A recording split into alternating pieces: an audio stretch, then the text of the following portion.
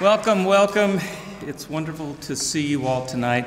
Third annual Morton Marcus Memorial Poetry Reading.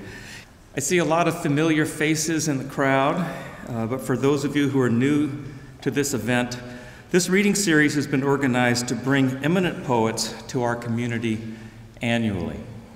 Our inaugural poet was Robert Hass, last year's reader was Kay Ryan, and tonight we are very excited to add Arthur Z. to this illustrious list. Every year, the Morton Marcus Memorial Reading Series honors one of the country's premier poets, but more pertinent to us, it honors a man who left an indelible mark on the cultural life of our community.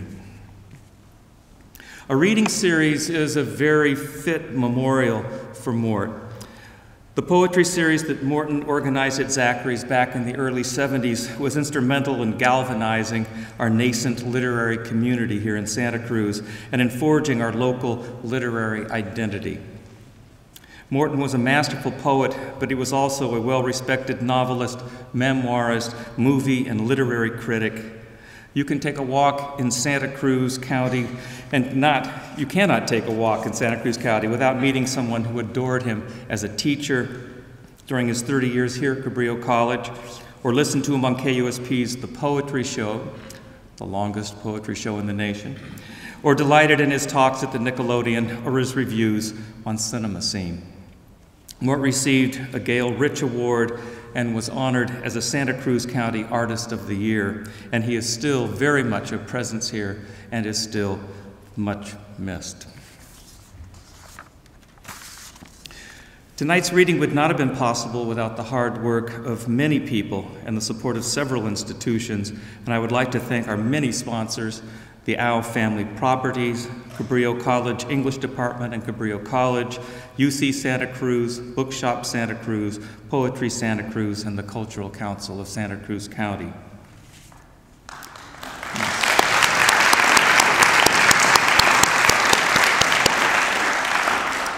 I hope that all of you are familiar with Frenzy, which is the new online literary magazine dedicated to showcasing the work of Santa Cruz writers. It's a marvelous site, and if you haven't visited yet and bookmarked the site, I encourage you to do so as quickly as possible. Frenzy has established a national poetry contest to honor Morton, the Morton Marcus Poetry Prize. And tonight we'll hear the winner of the first contest, which was judged by a past poet laureate of California, Al Young. My dear friend Jory Post, whose generosity and energies are behind so many literary and educational endeavors in our community, including Santa Cruz Writes and Frenzy, will do the honors. Jory. Thank you, Gary. As Gary said, I'm here tonight representing Santa Cruz Writes and the Frenzy online literary magazine. Last year, when we founded Frenzy, one of the first topics that came up for co-founder Julia Chiapella and myself was the influence that Morton Marcus had over our lives and the memories that we had of Mort.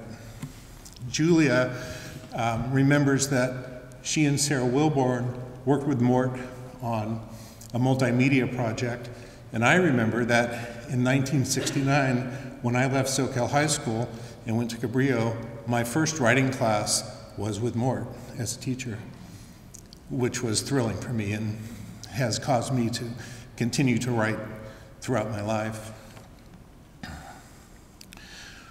One of the things that we decided when we launched the first issue of Frenzy in February was to dedicate 2 projects to Mort. The first was a floodlight feature that ended up being an 80-page website dedicated to Mort's life and work. It's still up there on Frenzy. If you haven't seen it yet, go check it out. And as Gary said, the second project that we launched was the Morton Marcus Poetry Contest. As we started figuring out how to produce that, we had the great good fortune of working with the Morton Marcus Memorial Committee. And if that wasn't enough good fortune, we also got lucky enough to have found a great judge for the contest, renowned poet, teacher, friend of Mort, and the California Poet Laureate from 2005 to 2008, Al Young. Al, are you here?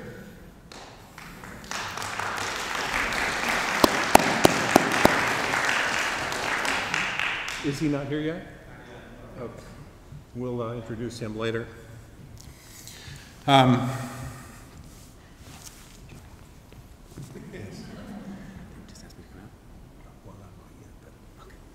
David's here a little early, but that's okay. We're going to leave him here to be a good presence on the stage. In addition to having Al as a great judge, we have, I'd also like to thank another key contributor. Gary mentioned him earlier, but George Al Jr.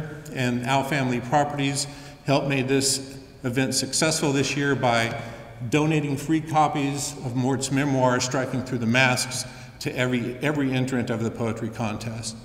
We also learned in the last couple days that George and Al Family Properties will expand their support of the contest by making an annual contribution toward the first prize. So, George, thank you.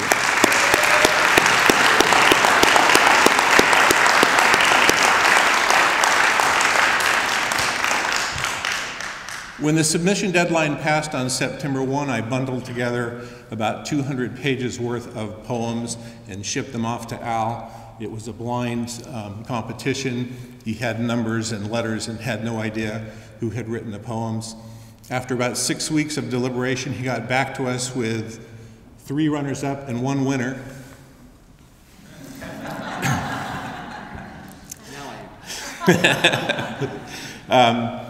And you'll actually be able to read the 3 runners-up and David's winning poem on Frenzy in the fall 2012 issue, which comes out next Thursday, November 15th, online at friend-z.org.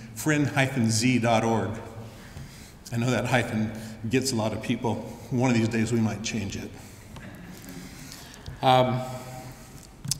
And now I'd like to introduce the winner of the first annual Morton Marcus Memorial Prize, David Allen Sullivan.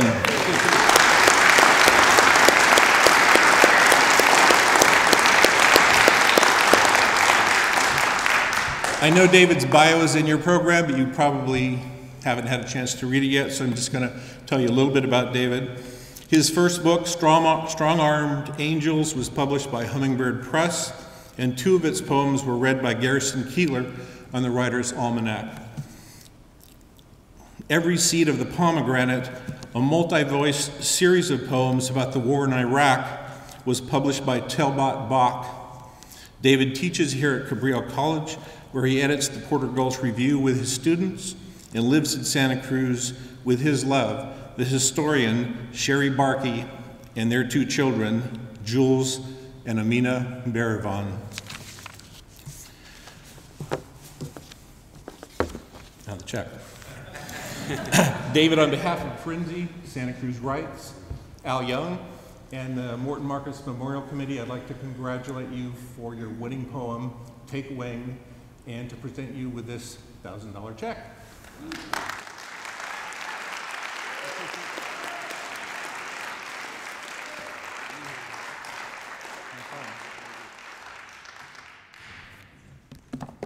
A little miscue in the back room.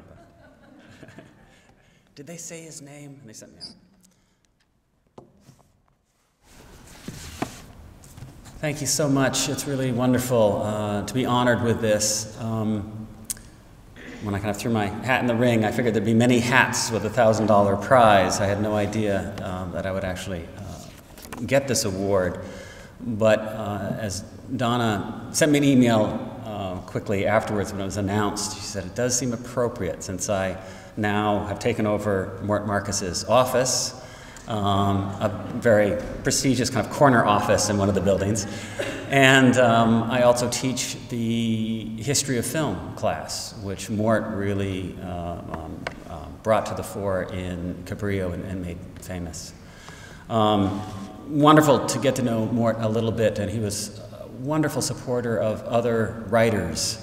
Sometimes I thought Mort would only talk about himself, but as soon as he found something that he really believed in, he had me on the poetry show near the end of his life, and just wonderful the way he would attend to the words I'd put on paper.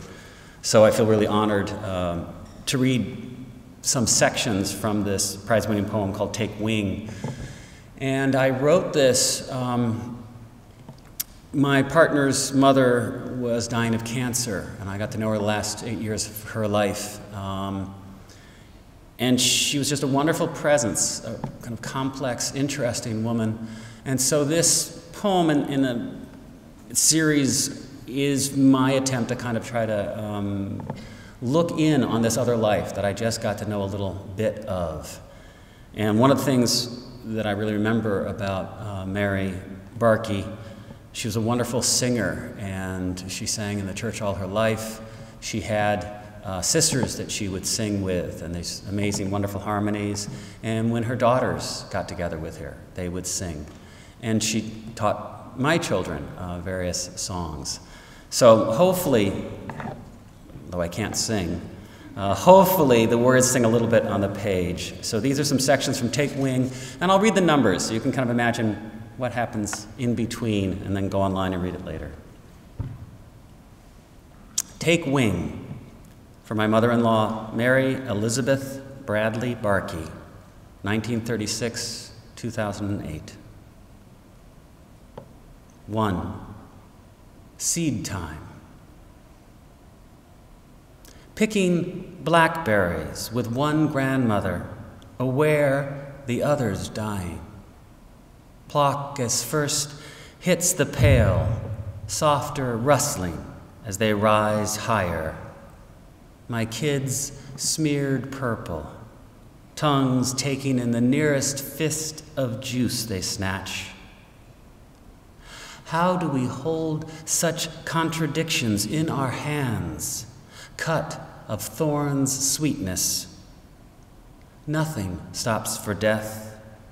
Blackberries we strain between fingers in streams cold, pop into others' mouths. Tongue-soft nodules break open as we close our eyes. The cold water runs purplish for a moment, then it clears again. 3. The Bradley girls sing at their reunion, San Luis Obispo, 1999. Mary mouthed the count, then faces with shared features broke open in song as they rode the round's repetitions, bore words aloft like a yeast-filled bowl, too large for one pair of hands to hold. Together, they lifted it higher. Their grinning almost upended what was contained, what warbled the edge, that close to tipping. But they brought it home again, and the packed rooms sang in the after hum of song what heaven must hold, leavening non-stop.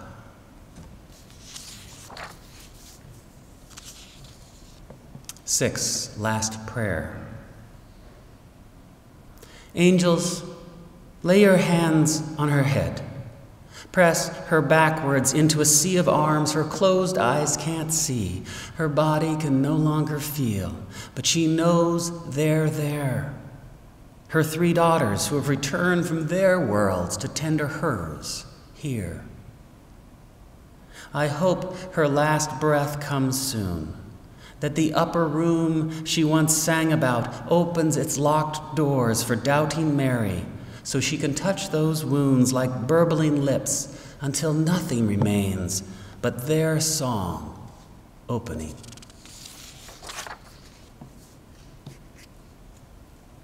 Ten, all hands.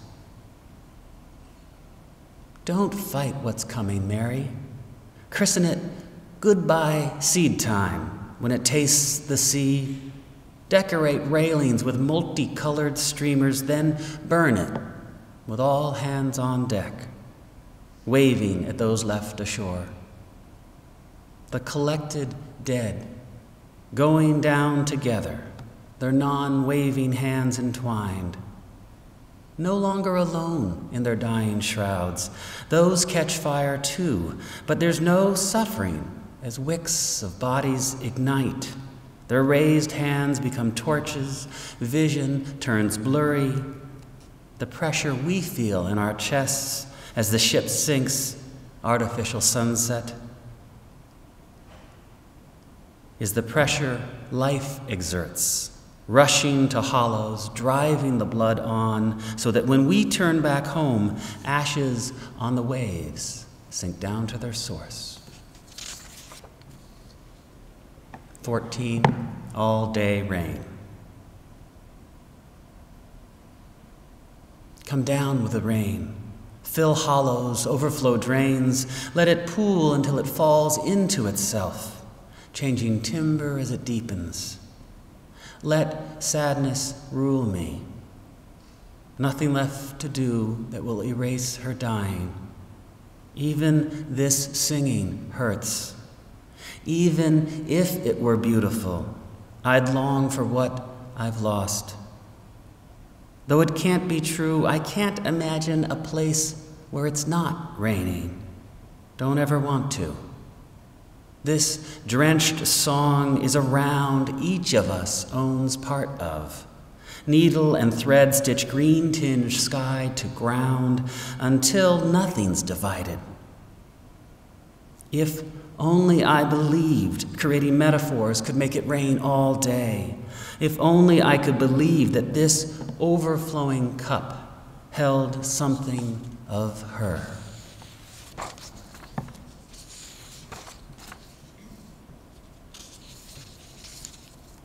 "17, no finish line. Life is not a race, but a relay. You're handed a rod to carry a little further on, place in a backstretching palm, and for that second, it's not clear who holds what you're holding. Then they're gone and you fall away. The hollow baton makes a whistle you just hear above your panting. The rhythm is what matters, not the receding footfalls, the crowd calls, or even the race, but that thin sound disappearing. Travel on that song." And the last poem, the last section of this poem is number 18, "Go On, Go In." The beautiful house of the Spirit sets up camp wherever there's air and water and song. The beautiful house is made between third and fourth ribs when anyone weds themselves to another. Costs next to nothing. In the beautiful house of the Spirit, the dog barks, relents, licks hands. The beautiful house is painted with shreds of cloud. Whippoorwills build fugues. In the beautiful house of the Spirit, the men come in without clothes. The women take turns washing their bodies, drying them with scented hair. They switch positions, and the men dip in a hand, anoint the anointer.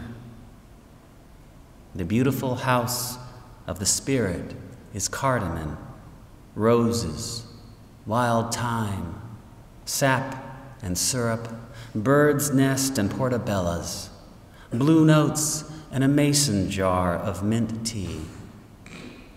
Drink it. You're not going anywhere you haven't been before. Thank you.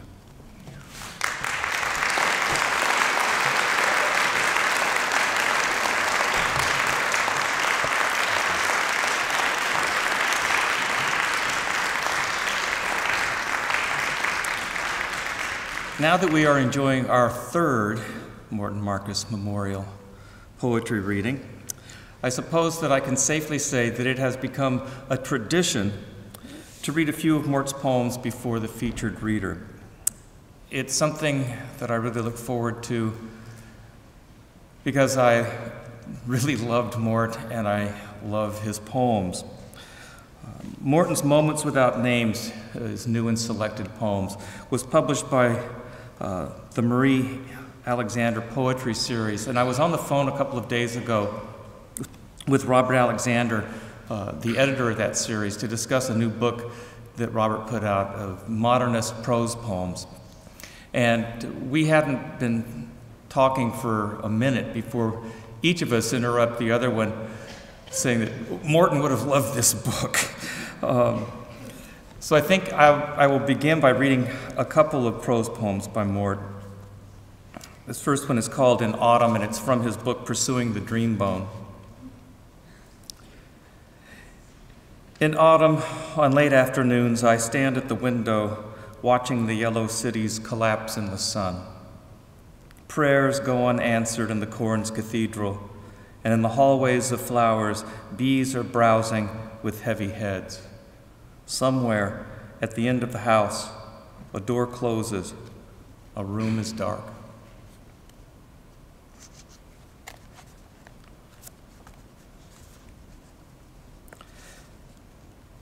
And for those of you who ever had the pleasure of visiting Morton and Donna at their house on Walnut Street, you remember the great oak tree. I can't resist reading The Tree. It's one of my favorite poems of Mort's. It's in 4 parts. Tonight I said goodbye to the tree whose branches cover half my roof and half my neighbor's. A blue jay must have dropped an acorn in the path between both homes before I bought the place, even before I was born. And now it's a 40-foot oak you can see for blocks around, all the way to the sea, rising like the antlers of some giant prehistoric beast buried beneath the house. Some nights I think I can hear it snuffle, but this is earthquake country, and the landscape can fool you, slipping and shifting overnight, and waking you up in the dark to sounds that aren't quite right. There's a beast beneath the house, though, I'm sure of it, a gentle one, who's allowed the house to rest on its back and birds to twitter and build nests in its antlers for almost 100 years. But the antlers have grown brittle. Some have snapped in the wind, and others are pushing up through the house, so there's nothing to do but bring the tree down and dig out its roots for the safety of everyone who lives above ground. I talk to myself a lot these days, and maybe that's what I was doing last night when I went out and stood with my hand on the trunk as on a friend's shoulder. What I said wasn't noteworthy or memorable, and anyway was between the tree and me. But I can tell you, I used words like thank you and sorry a lot. Words I find myself saying more and more these days to the land and neighbors and to people I hear about on the news reports in countries far away. They're out there now with their chainsaws, ropes, gaffs, and slings finishing up. I guess the worst part was when they went after the taproot beneath the house with the grinding machine and scoured out the stump like a rotten tooth. The machine sounded like a high-speed drill screeching inside my head, like the one the dentist used when he looms above me and I slide beneath the anesthetic's shroud. It's gone. Whatever it was. Look at what's left. Not scars, just a pit.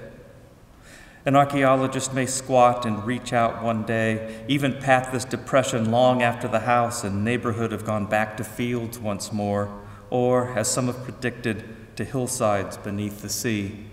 For me, it's another loss, a nothingness where something used to be. For you, it's empty sky that was always here, if you had never passed this way before.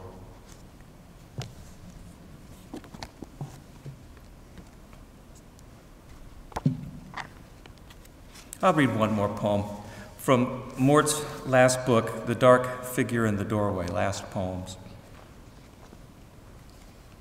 Ladybug. Today a Zen nun came visiting. Actually, she had lost her way and wandered into my yard, carrying on her back a lacquered orange begging bowl, large as a shield. Had she hauled that bowl all the way from Japan on a pilgrimage neither she nor I could understand? I couldn't ask her that. I asked myself, and now you. She and I were in separate worlds, surrounded by carapaces of ignorant intentions. I lifted my pen like a hobo's stick, and with this bundle of words set out toward you, as lost as she was. It's spring again. No, it's that moment when I'm reminded and set out to remind you that we're on a pilgrimage neither our words nor intentions can comprehend.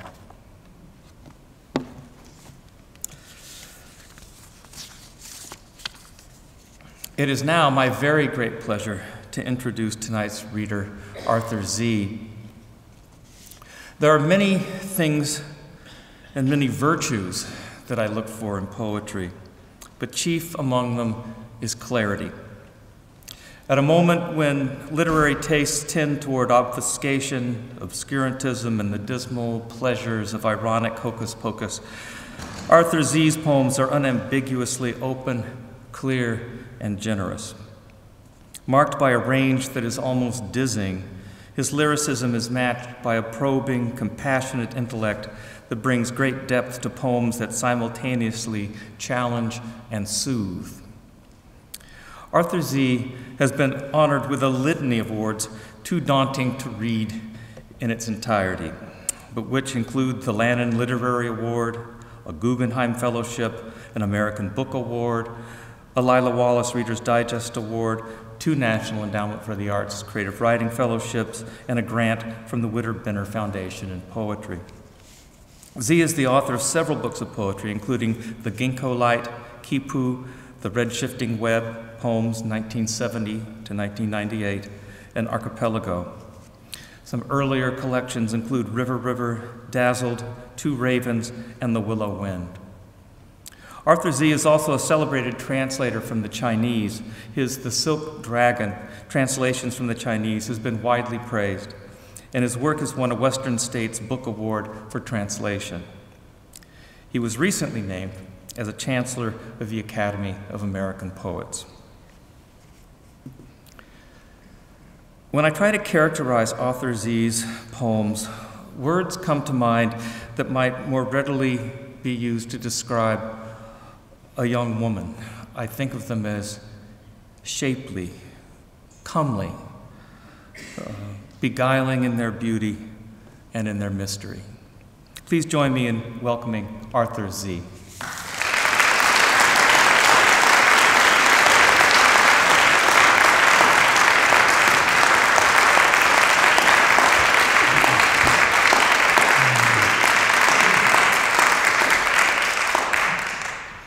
Thank you. It's such a great pleasure to be here this evening. And I just want to begin by thanking Gary for that wonderful introduction, and Joe Stroud and the selection committee for inviting me, and Jana Marcus and Donna Meckes for making everything possible. It's just such a great pleasure to be here. As I told one of the reporters who interviewed me before I came, I was years ago when I was a student at the University of California at Berkeley, I used to just look forward to every issue of Kayak magazine. And that was the journal in which I discovered Mort Marcus's work. And I had his early book from Kayak as well. And so it's really just such a great joy and honor to be here. And I thought of him then as such a force for poetry, just someone who cared so deeply about poetry and literature. So again, it's really a great pleasure to be here.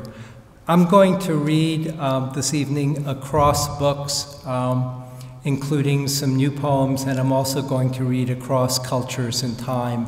So I'm going to be braiding in translations from ancient Chinese and weave them back and forth. I'd like to start with this first poem. It's called The Shapes of Leaves. Ginkgo, cottonwood, pin oak, sweet gum, tulip tree. Our emotions resemble leaves, and alive to their shapes we are nourished. Have you felt the expanse and contours of grief along the edges of a big Norway maple? Have you winced at the orange flare, searing the curves of a curling dogwood? I have seen from the air logged islands, each with a network of branching gravel roads, and felt a moment of pure anger, aspen gold. I have seen sandhill cranes moving in an open field, a single white whooping crane in the flock, and I've traveled along the contours of leaves that have no name. Here, where the air is wet and the light is cool, I feel what others are thinking and do not speak. I know pleasure in the veins of a sugar maple. I am living at the edge of a new leaf.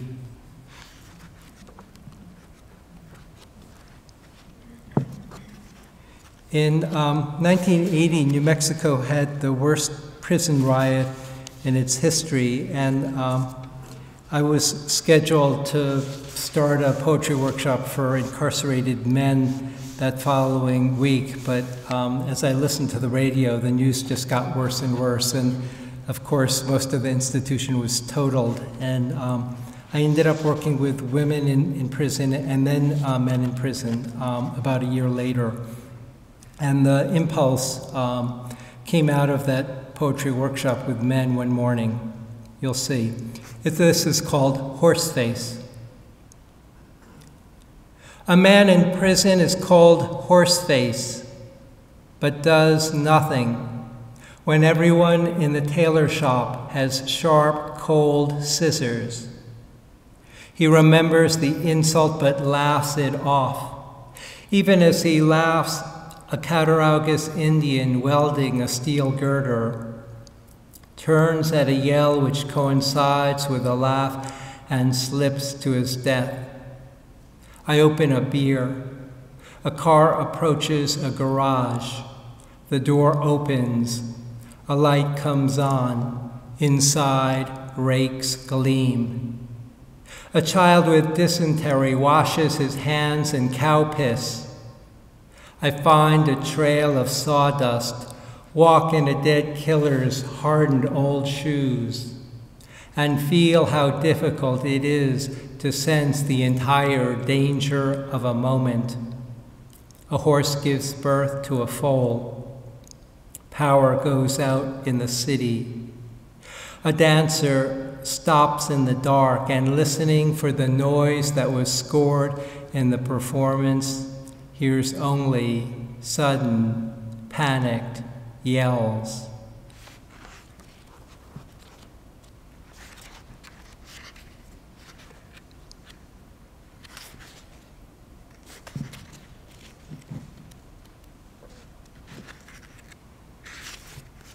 Here a snail on a wet leaf shivers and dreams of spring.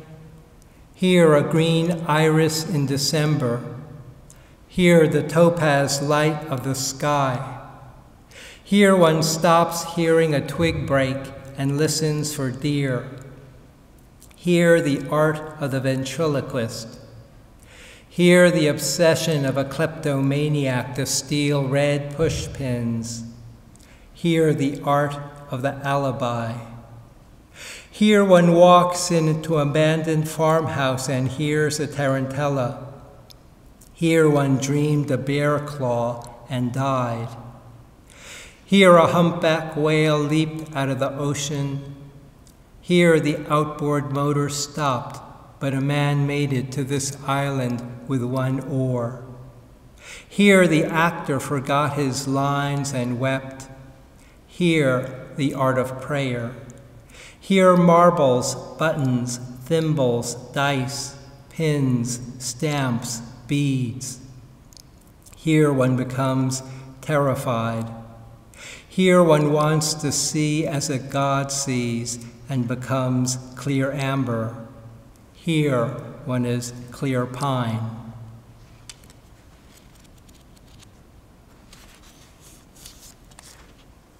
One of my obsessions has to do with what I like to call cultural parallax, looking at things from different points of view or different angles. And I find it endlessly fascinating how in one culture something can be done that can honor someone, but someone outside of that culture could see it as intensely cruel. or vice versa. You could be outside that culture and see something as intensely cruel, but it could be a form of honoring too. The setting here, though it's not mentioned, is Tokyo in Japan. It's called In Your Honor. In your honor, a man presents a sea bass tied to a black lacquered dish by green spun seaweed. Ah is heard throughout the room. You are unsure what is about to happen. You might look through a telescope at the full bright moon against deep black space. See from the Bay of Dew to the Sea of Nectar, but no, this beauty of naming is a subterfuge. What are the thoughts of hunters driving home on a Sunday afternoon empty-handed? Their conception of honor may coincide with your conception of cruelty. The slant of light as sun declines is a knife separating will and act into infinitely thin and lucid slices. You look at the sea bass's eye, clear and luminous. The gills appear to move ever so slightly. The sea bass smells of dream, but this is no dream. Ah, such delicacy is heard throughout the room, and the sea bass suddenly flaps. It bleeds and flaps as the host slices slice after slice of glistening sashimi.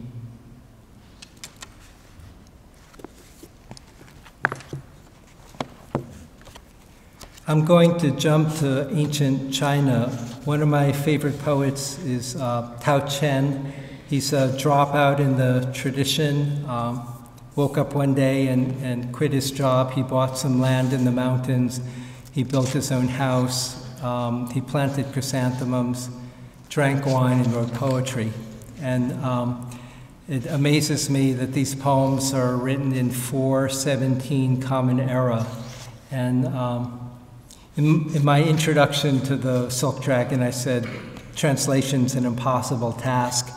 And yet, we need translation more than ever, it seems to me. And these two poems that I'm going to read to you, just in English, are from a series of 17 drinking wine poems. Tao Chen. A green pine is in the east garden, but the many grasses obscure it. A frost wipes out all the other species, and then I see its magnificent tall branches. In a forest, men do not notice it, but standing alone, it is a miracle. I hang a jug of wine on a cold branch, then stand back and look again and again. My life spins with dreams and illusions. Why then be fastened to the world? And one other from that sequence. I built my house near where others live, and yet without noise of horse or carriage.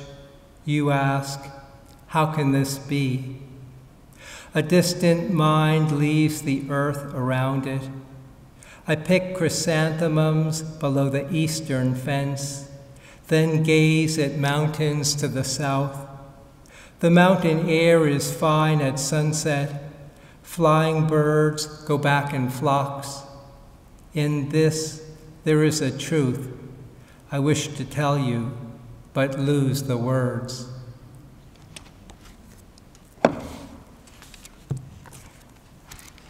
And here's my poem that connects to classical Chinese aesthetics.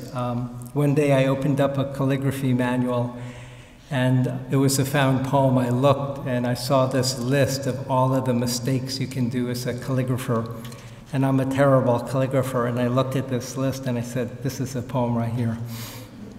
It's called Oxhead Dot. Oxhead dot, wasp waist, mouse tail, bamboo section, water caltrop, broken branch, stork leg, a pole for carrying fuel. These are the 8 defects when a beginning calligrapher has no bone to a stroke. I have no names for what can go wrong. Peeling carrots, a woman collapses when a tumor in her kidney ruptures. Bronze slivers from a gimbal nut jam the horizontal stabilizer to a jet, make it plunge into the Pacific Ocean. Hyena! A man shouts into the darkness and slams shut the door. Stunned, I hear a scratching. Know that I must fumble, blunder, mistake, fail. Yet sometimes in the darkest space is a white fleck, oxhead dot. And when I pass through, it's a spurt of match into flame, glowing moths loosed into air, air rippling, roiling the surface of the world.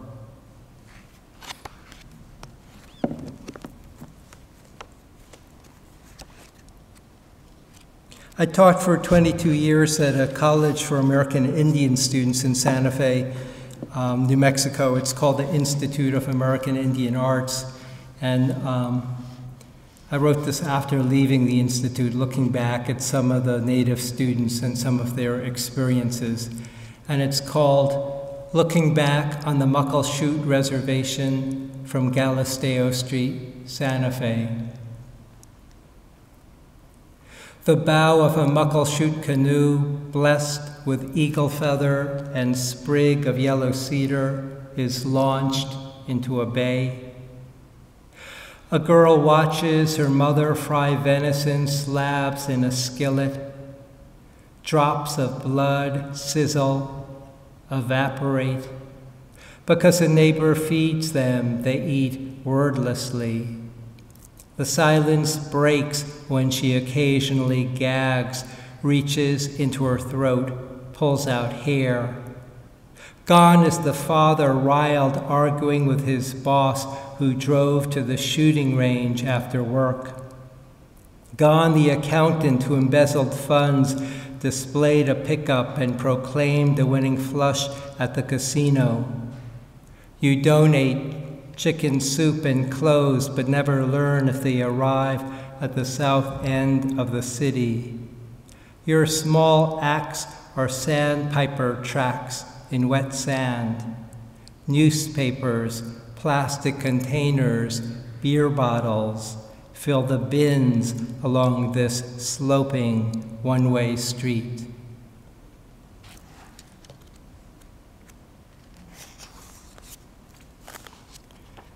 I do a lot of divination practice with the I Ching, and I've experimented with writing or trying to find a structure for a longer poem, and I wanted a kind of poem that unfolded with a continual motion. I was thinking of almost like gamelan music, the way that those blocks of sound, you can sort of hear them transitioning and changing, and they have a kind of continuous motion, but they also kind of suspend time.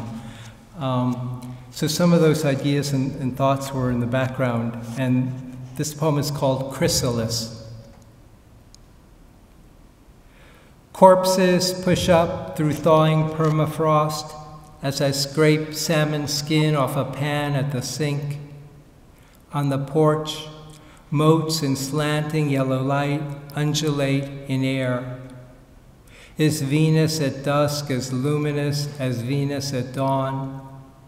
Yesterday, I was about to seal a borax capsule angled up from the bottom of a decaying exterior jam when I glimpsed jagged ice floating in a bay. Naval sonar slices through whales even as a portion of male dorsal fin is served to the captain of an umiak. Stopped in traffic, he swings from a chairlift, gazes down at scarlet paintbrush. Moistening an envelope before sealing it, I recall the slight noise you made when I grazed your shoulder, when a frost wiped out the chalk blue flowering plant by the door. I watered until it revived from the roots. The song of a knife sharpener in an alley passes through the mind of a microbiologist before he undergoes anesthesia for surgery. The first night of autumn has singed bell peppers by the fence, while budding chamisa stalks in the courtyard bend to ground. Observing people conversing at a nearby table, he visualizes the momentary convergence and divergence of lines passing through a point. The wisteria along the porch never blooms. A praying mantis on the wood floor sips water from a dog bowl. Laughter from upstairs echoes downstairs as teenage girls compare bra sizes. An ex-Army officer turned critic frets over the composition of a search committee, snickers and disparages rival candidates.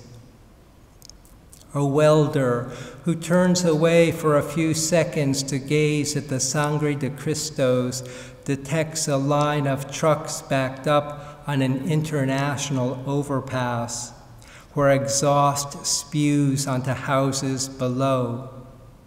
The day may be called One Tooth Road or Sixth Thunder Pane, but the naming of a day will not transform it, nor will the mathematics of time halt. An imprint of ginkgo leaf, fan-shaped, slightly thickened, slightly wavy on broad edge, two-lobed, with forking parallel veins but no mid-vein, in a slab of coal is momentary beauty. While ginkgos along a street dropping gold leaves are mindless beauty of the quotidian.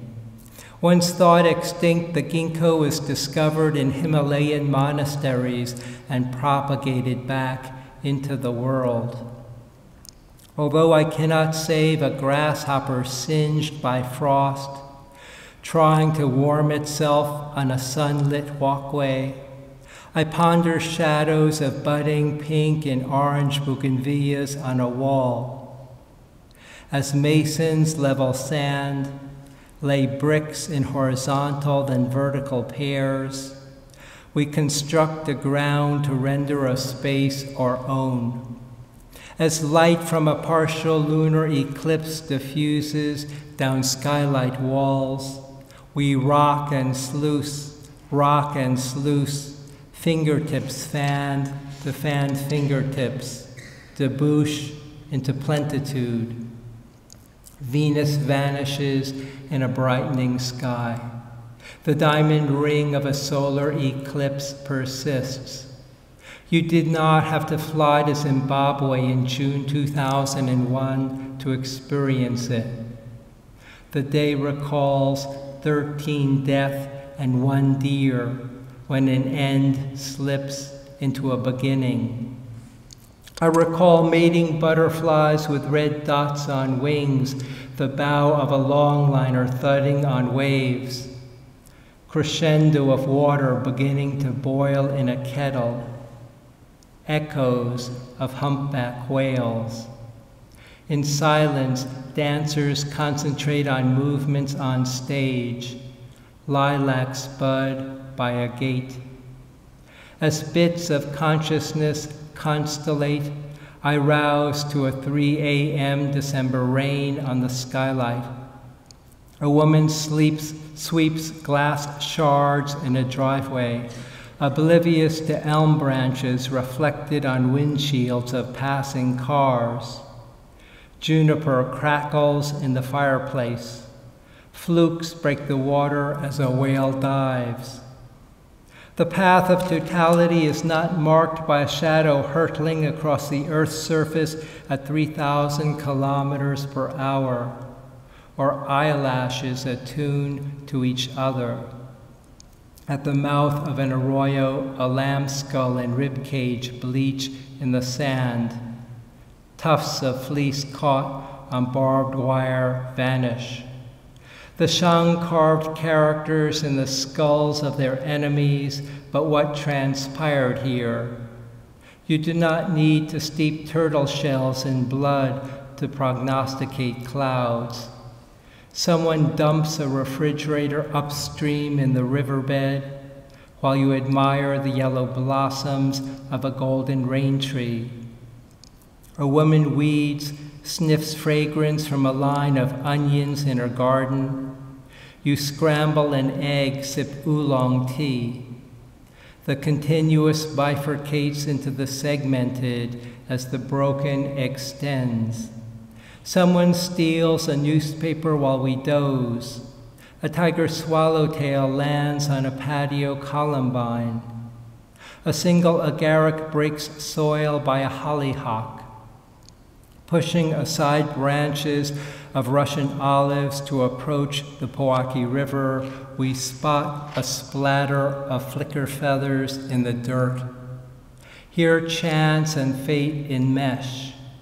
Here I hold a black bowl rinsed with tea, savor the warmth at my fingertips, aroma of emptiness. We rock back and forth on water. Fins of spinner dolphins break the waves. A whale spouts to the north-northwest. What is not impelled? Yellow hibiscus, zodiac, hairbrush. Barbed wire, smog, snowflake. When I still my eyes, the moments dilate.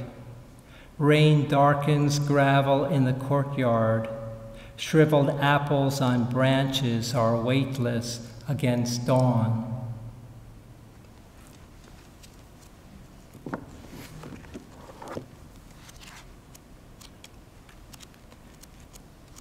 I'm moving to back to Tang Dynasty, China, and in 753 Common Era, there was a period of civil war, and Du Fu was separated. The great Tang poet Du Fu was separated from his family and was eventually reunited with them.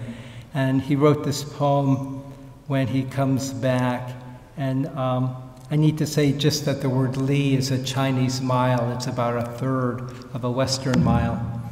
And the poem's called Return to Zhang Village. Shaggy red clouds in the west. The sun's foot is down to level earth. By the wicker gate, sparrows are chirping. The traveler returns from over 1,000 li. Wife and children panic at my presence. Quieted, they still wipe tears. In this age of turmoil, I floated and meandered. A miracle of chance to return alive. Neighbors crowd the fence tops and also sigh and sob. In the deep night, we are again holding candles, facing each other as in a dream.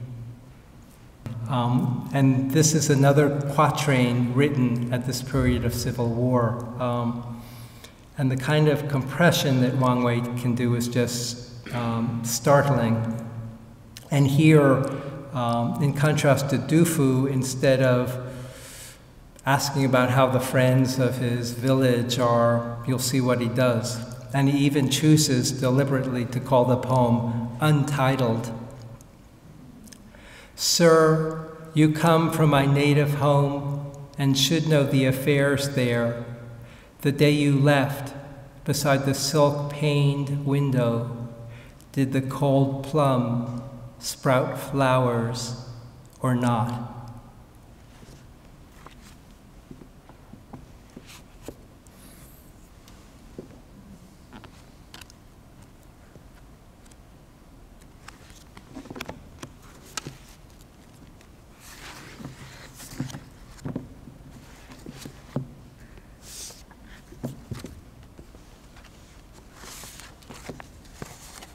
I want to read from a new manuscript, Compass Rose, and this next poem is inspired by travel in India, and it's called Sarangi Music.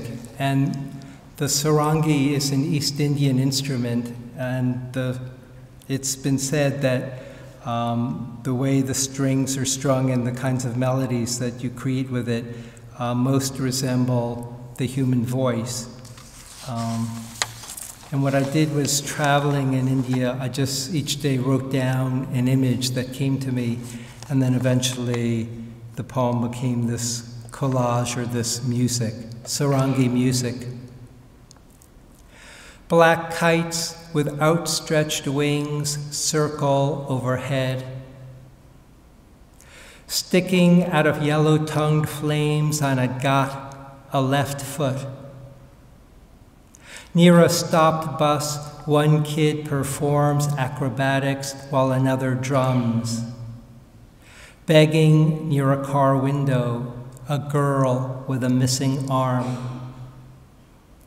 Mynah bird sipping water out of a bronze bowl sprinkled with jasmine petals, twitching before he plays a sarangi near the temple entrance, a blind man.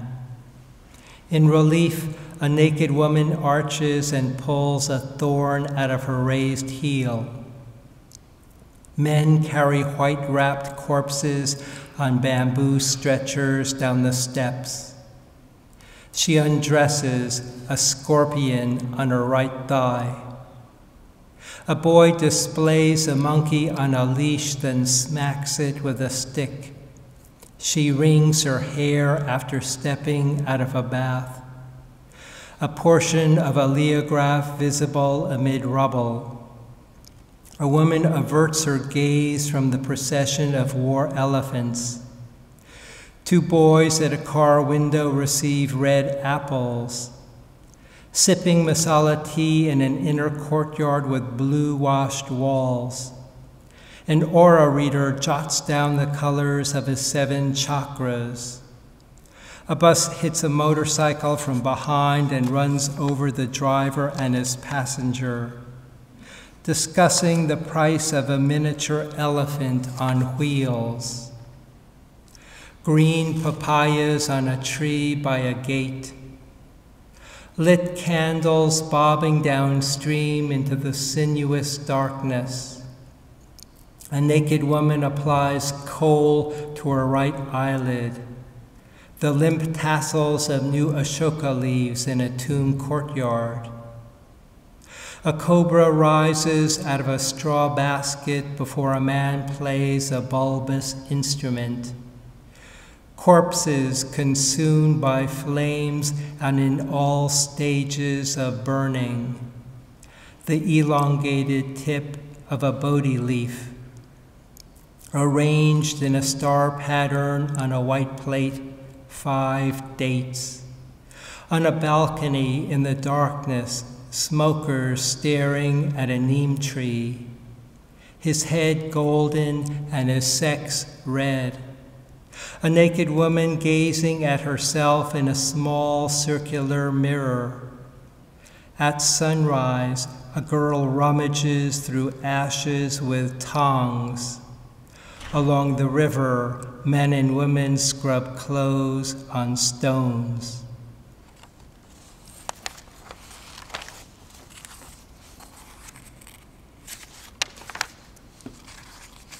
I think, say 3 last poems. This one is called At the Equinox. The tide ebbs and reveals orange and purple sea stars. I have no special theory of radiance, but after rain evaporates off pine needles, the needles glisten. In the courtyard, we spot the rising shell of a moon, and at the equinox bathe in its gleam. Using all the tides of starlight, we find vicissitude is our charm. On the mud flats off Homer, I catch the tremor when waves start to slide back in. And from Roanoke, you carry the leafing jade smoke of willows. Looping out into the world, we thread and return. The lapping waves cover an expanse of muscles clustered on rocks and giving shape to what is unspoken. Forsythia buds and blooms in our arms.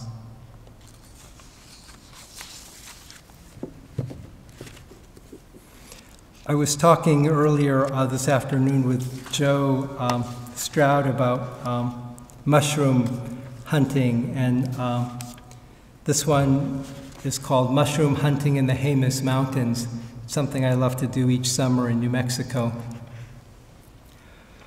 Walking in a mountain meadow toward the north slope, I see red-cap amanitas with white warts and know they signal seps. I see a few colonies of puffballs, red ruchulas with chalk-white stipes, brown gill, poison pie. In the shade under spruce are two red poured boletes. Slice them in half and the flesh turns blue in seconds.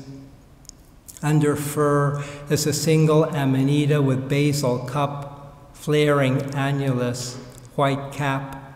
Is it the Rocky Mountain form of Amanita pantherina? I'm aware of danger in naming, in misidentification, in imposing the distinctions of a taxonomic language onto the things themselves. I know I have only a few hours to hunt mushrooms before early afternoon rain. I know it is a mistake to think I am moving and that agarics are still. They are more transient than we acknowledge, more susceptible to full moon, to a single rain, to night air, to a moment of sunshine.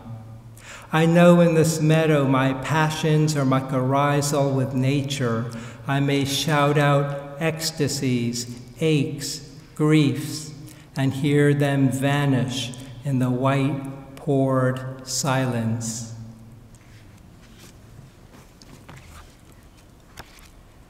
And I'd like to close with this poem that I wrote after a poetry festival in China. It's called Pig's Heaven Inn.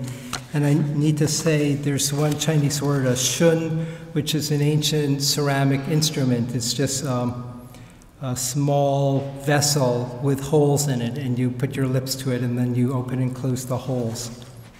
And that's the shun. And they're in different sizes. Pig's Heaven Inn. Red chilies in a tilted basket catch sunlight. We walk past a pile of burning mulberry leaves into Shidi village. Enter a courtyard. Notice an inkstone engraved with calligraphy, filled with water and cassia petals. Smell Ming Dynasty redwood panels. As a musician lifts a small shun to his mouth and blows, I see kiwis hanging from branches above a moon doorway. A grandmother, once the youngest concubine, propped in a chair with bandages around her knees, complains of incessant pain.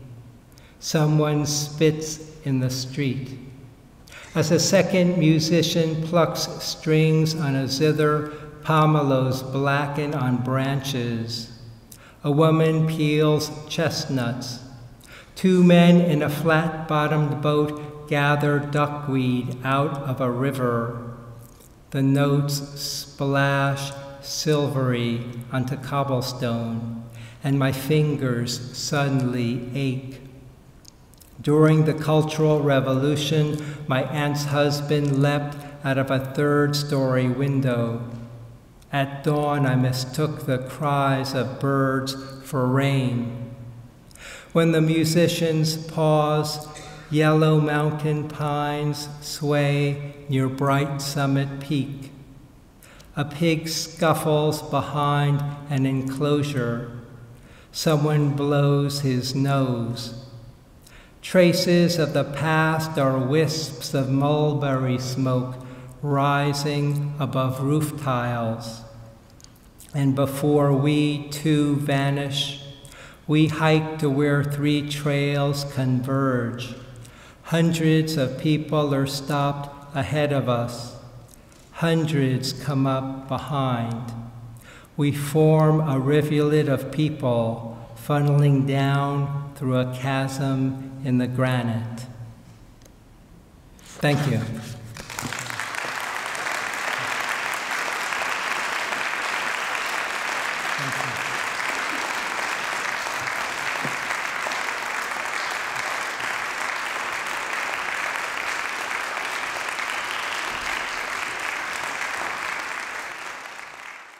So good evening, everyone, and I look forward to seeing you next year. Good night.